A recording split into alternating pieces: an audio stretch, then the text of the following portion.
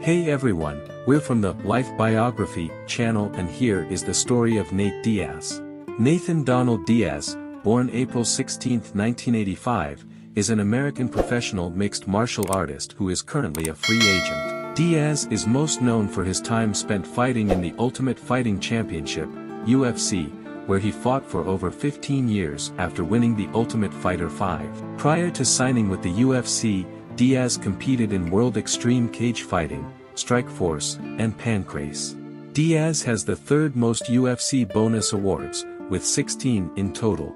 The son of Melissa, née Womble, and Robert Diaz, he was born of Mexican and Anglo heritage and raised in Stockton, California, with his brother Nick and sister Nina. He attended Tokay High School and, at the age of 11, he began training in martial arts with his brother, Nick.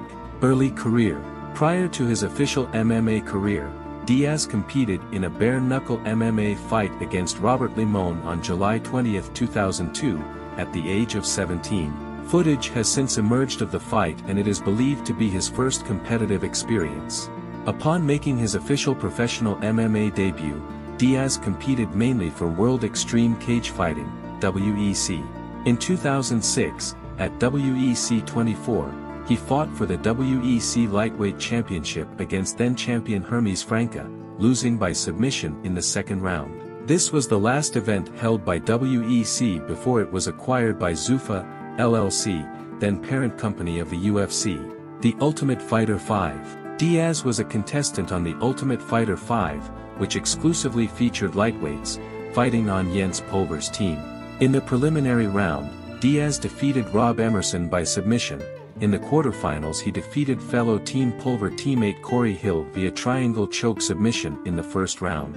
In the semi-finals, Diaz defeated Team Penn member Gray Maynard by submission, advancing to the finals, in which he faced teammate Manvel Gambarian. Diaz won by submission after Gambarian was forced to tap out in the second round due to the dislocation of his right shoulder as the result of attempting a takedown. With the victory, Diaz won the Ultimate Fighter 5. 2008, after defeating Alvin Robinson and Junior Asuncel via submission, Diaz demanded tougher opponents. He was given a match with Kurt Pellegrino at UFC Fight Night 13. Diaz defeated Pellegrino via triangle choke submission in the second round. As he locked up the choke, Diaz had time to flex for the crowd and throw up double middle fingers before Pellegrino submitted. Diaz then defeated veteran Josh Neer by split decision in the main event of UFC Fight Night 15. 2009, Diaz next fought former Strikeforce lightweight champion Clay Guida at UFC 94, St. Pierre vs. Penn 2, losing via split decision. Guida used his wrestling to take Diaz down multiple times. Guida won via split decision, marking Diaz's first loss in the UFC, in what was also his pay-per-view debut. Diaz met fellow Ultimate Fighter winner and former King of the Cage welterweight champion Joe Stevenson at the Ultimate Fighter 9 finale. Stevenson took Diaz down at will throughout the 3 rounds and Diaz lost by unanimous decision. After 2 consecutive losses by decision, Diaz was billed to headline UFC Fight Night 19 opposite Melvin Gillett. Diaz won by submission to a guillotine choke at 2:30 of round 2. 2010. Diaz faced Gray Maynard on January 11, 2010, in the main event at UFC Fight Night 20, a rematch from when the two met in the semi-finals of the TUF 5 lightweight tournament, which Diaz won. Diaz lost a controversial split decision to Maynard, as the former TUF winner was given the nod in the fight metric reports, winning rounds 2 and 3. After 3 losses in 4 fights, Nate considered making a permanent move up in weight to the 170 pounds weight class, stating, "I don't make enough money to have to drop this much weight, so I'd like to fight at 170 and only go to 155 every once in a while." Diaz made his welterweight debut on March 27, 2010, at UFC 111 against Miltich Fighting Systems product and striking specialist Rory Markham. At the weigh-ins, Markham weighed in at 177. Whereas Diaz weighed in at the welterweight limit of 171, the fight was changed to a catchweight fight. Diaz went on to win the fight by TKO in the first round. After the win over Markham, Diaz stated he would compete in both weight classes. His next fight was again at welterweight against former professional boxer Marcus Davis on August 28, 2010, at UFC 118. Diaz finished Davis after choking him unconscious with a guillotine choke submission in the final round. The bout earned Fight of the Night honors. 2011, Diaz next faced South Korean fighter Dong Hyun Kim on January 1, 2011, at UFC 125. Diaz lost the fight via unanimous decision. Diaz fought Rory MacDonald on April 30, 2011, at UFC 129. Diaz was unable to mount much significant offense and lost by unanimous decision. Following the loss, Diaz stated that he would be moving back down to the lightweight division. Diaz defeated former Pride lightweight champion Takanori Gomi on September 24, 2011, at UFC 135 via armbar submission in the first round. He earned Submission of the Night honors for his performance. Diaz defeated Donald Cerrone at UFC 141 via unanimous decision, 30-27, 30-27, and 29-28, in a performance that earned both participants Fight of the Night honors.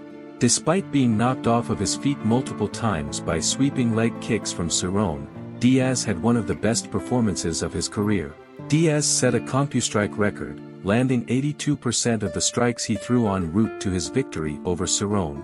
2012, Diaz, after several years of training, finally received his Brazilian Jiu-Jitsu black belt from Cesar Gracie. He was awarded his black belt a month before his fight with fellow Brazilian Jiu-Jitsu black belt Jim Miller. Diaz next faced Jim Miller on May 5, 2012, at UFC on Fox 3. Diaz outboxed Miller for the majority of the first 2 rounds, even dropping Miller with a straight left at the end of the first round. Near the end of round 2, Miller shot in for a takedown, to which Diaz stuffed and countered with a rolling guillotine choke, forcing the tap at 4:09 of the second round. The submission won Diaz his 5th Submission of the Night bonus award. It was also the first time Miller had been stopped in his MMA career. Diaz faced Benson Henderson on December 8, 2012, at UFC on Fox 5 in the main event for the UFC lightweight championship. Diaz lost the one-sided bout via unanimous decision. 3 weeks prior to the championship bout, Diaz signed an 8-fight contract with UFC. 2013, Diaz faced former Strikeforce lightweight champion Josh Thompson on April 20, 2013, at UFC on Fox 7. He lost the fight via TKO due to a head kick and punches, during which Nate's brother, Nick Diaz, physically threw a towel into the octagon, in an attempt to signal the referee to end the bout. On May 16, 2013, Diaz was suspended by the UFC for violating the UFC's code of conduct by using a homophobic slur on his Twitter page. The UFC expressed their disappointment and suspended him. He was eventually suspended for 90 days and fined $20,000. A rubber match with Gray Maynard took place on November 30, 2013, in the main event at the Ultimate Fighter 18 finale. Diaz won via TKO in the first round. The stoppage earned him his first knockout of the night bonus. 2014, on May 5, 2014, both Nate Diaz and fellow UFC fighter T.J. Grant were removed from the UFC's lightweight rankings after being deemed inactive by the UFC. After over a year away from the sport, Diaz returned from his self-imposed hiatus and faced Rafael dos Anjos on December 13, 2014, at UFC on Fox 13. Diaz missed weight, coming in at 160.6 pounds. He was given additional time to make the lightweight limit, and cut down to 155.2. However, he was still fined 20% of his purse, which went to Rafael dos Anjos. Diaz, who seemed unmotivated and annoyed for most of the fight, lost the one-sided fight by unanimous decision, 30-26, 30-26, and 30-27. 2015, Diaz was briefly linked to a welterweight bout with Matt Brown on July 11, 2015, at UFC 189. However, in mid-April, Brown announced that the pairing had been scrapped. After sitting out again for over a year, Diaz returned to face Michael Johnson on December 19, 2015, at UFC on Fox 17. He won the fight via unanimous decision and went on to give one of the most infamous post-fight interviews in UFC history, where he called out Conor McGregor by saying, "You're taking everything I work for, motherfucker, and I'ma fight your fucking ass," on live broadcast television. Both participants were awarded Fight of the Night honors. 2016, Diaz was set as a replacement to face Conor McGregor on March 5, 2016, at UFC 196, filling in for an injured Rafael dos Anjos. With Diaz only having 11 days' notice, the fight took place at welterweight, 170 pounds, due to lack of time to cut weight. Diaz won the fight via submission in the second round. This gave Diaz his 9th submission victory in the UFC, tied for the second most all-time behind only Royce Gracie.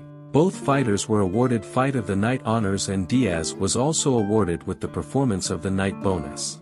A rematch with McGregor was scheduled for July 9, 2016, at UFC 200. However, on April 19, the UFC announced that McGregor had been pulled from the event after failing to fulfill media obligations in Las Vegas related to the fight.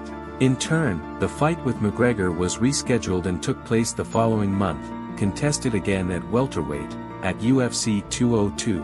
Diaz lost the rematch via majority decision. The contest was once again awarded Fight of the Night honors. At the UFC 202 post-fight press conference, Diaz violated the USADA rule by smoking CBD, cannabidiol, vape pen within 4 hours after a fight. He was not sanctioned as CBD is not considered a PED. USADA changed their rules and lifted CBD from the banned list not long after. 2018, after a 2-year-long layoff, it was announced on August 3, 2018, that Diaz was expected to return on November 3 against Dustin Poirier in a lightweight bout. This bout was expected to serve as the co-headliner of UFC 230.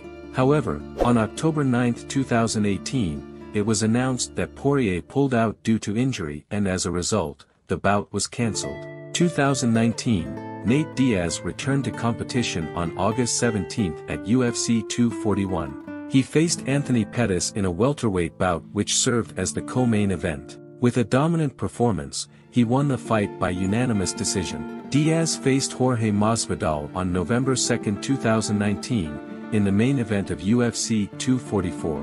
In a unique situation, UFC President Dana White confirmed that the headlining bout was for a celebratory, baddest motherfucker, BMF, belt. After being dominated for most of the fight, Diaz lost the fight via TKO between rounds 3 and 4 when the cage-side physician determined a cut over Diaz's right eye rendered him unable to continue. 2021, Diaz was expected to face Leon Edwards on May 15, 2021, at UFC 262 in the event's co-headliner, marking the first time a non-main event and non-title bout had been scheduled for 5 rounds. However, the bout was moved to UFC 263 due to a minor injury sustained by Diaz and eventually took place for 5 rounds as well. Edwards controlled a vast majority of the bout, but was stunned badly with punches late in the 5th. Edwards won the fight by unanimous decision, 49-46, 49-46, 49-46. 2022, on the last fight of his UFC contract, Diaz was scheduled to face Khamzat Chimaev on September 10, 2022, in the main event of UFC 279. However, at the weigh-ins on September 9, Chimaev weighed in at 178.5 pounds, 7.5 pounds over the welterweight non-title fight limit. As a result of Chimaev missing weight, he was removed from his bout with Diaz. Diaz instead faced Tony Ferguson in the main event. Diaz won the fight via a guillotine choke submission in the 4th round. This win earned Diaz his 2nd Performance of the Night bonus award. Diaz opted to not re-sign with the UFC before the bout with Ferguson, thus making Diaz a free agent once the fight concluded. Paul vs. Diaz. Main article, Jake Paul vs. Nate Diaz. After becoming a free agent, Diaz decided to enter into the sport of boxing. On April 12, 2023 it was announced that Diaz would be making his professional boxing debut against Jake Paul. The bout is scheduled to take place on August 5, 2023 at the American Airlines Center in Dallas, Texas. Diaz's brother Nick is also a professional MMA fighter fighting under UFC. Both Diaz brothers are advocates for cannabis and even have a licensed line of marijuana pre-rolls made by California Finest. They currently run a Brazilian jiu-jitsu school in Stockton, California, Nick Diaz Academy, and founded a CBD company called Game Up Nutrition. He has been primarily vegan since he was 18, but admits to eating fish from time to time. On June 20, 2018, it was announced that Diaz's girlfriend had given birth to their daughter. In August 2022, Diaz publicly endorsed fellow UFC veteran BJ Penn in his run for governor for Hawaii. In September 2022, Diaz announced the news that he was starting his own combat sports promotion company, Real Fight Incorporated.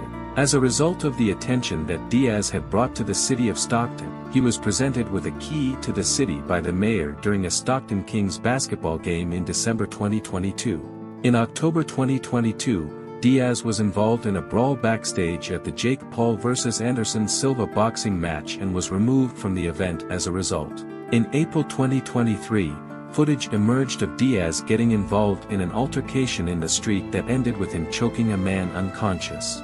Diaz was then issued a warrant and Diaz turned himself into the New Orleans Police Department on April 27 at 7:10 a.m., facing a second-degree battery charge. Diaz's attorney claimed that he acted in self-defense and he was released on a $10,000 bond. This is a bit of the history of Nate Diaz.